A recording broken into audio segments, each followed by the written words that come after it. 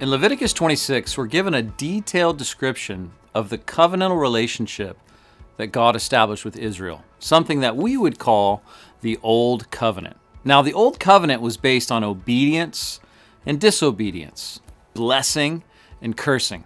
In verse 3, Moses records the Lord saying, "If you follow my decrees and are careful to obey my commands, I will send you." Verse 4, God says he'll give them a sense of security in their land with blessed seasons of rain and crops. Verse 6, he says he'll send them peace from their enemies. Verse 9, he says that he'll bless their families with growth and with freedom. But look at what it says in the beginning of verse 14.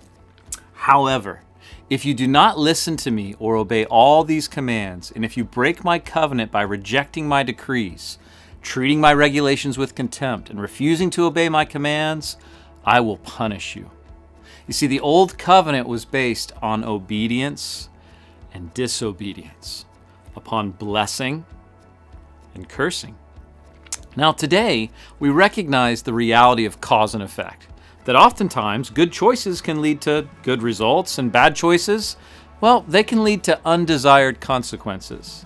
Now, although this is a truism and generally the reality, and some even might quote from the New Testament and say that we're kind of under that same kind of spiritual karma today, maybe quoting from Galatians 6, where Paul writes, "Don't be deceived, God is not mocked, for whatever a man sows, that will he also reap." But you see, in context, Paul wasn't promoting a principle of spiritual karma that promised that we will always prosper when we do good or will always suffer when we do bad. I mean, if that were the case, if that were an absolute, we would all be in big trouble. But the reality, Paul was simply saying that we may fool ourselves by expecting much when we sow just a little. But we can't fool God. And the result of our poor sowing, well, that'll be evident. But see, here's the beautiful truth of the gospel, especially in light of this chapter in Leviticus.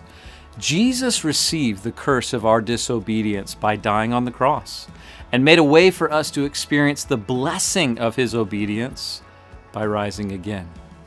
You see, under the new covenant, we are blessed not because of our obedience, but we are in Christ Jesus. And because of that, there is no more curse from God on us, because the curse was borne by Jesus.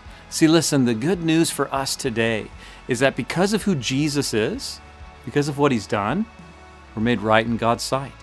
And we have this ability, this blessing, to walk in God's goodness, his grace, and his care.